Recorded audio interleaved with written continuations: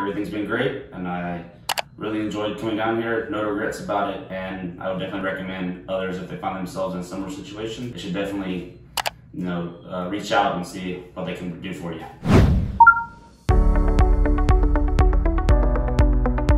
So I came down here for a broken wisdom tooth extraction, but during the x-rays I actually found out that I had a second impacted wisdom tooth that had now broken the skin, which required a surgical removal. So in short, I had 2 surgical tooth removals. Everything's been outstanding. They come in the door, it's a very clean, modern, almost futuristic facility.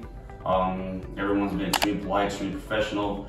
Great COVID, sanitation precautions. They meet you at the door, check your temperature, make sure, health questionnaire, make sure everything's good. Come inside, everyone's wearing masks, everything's been sanitized, there's lots of rules, don't get too close.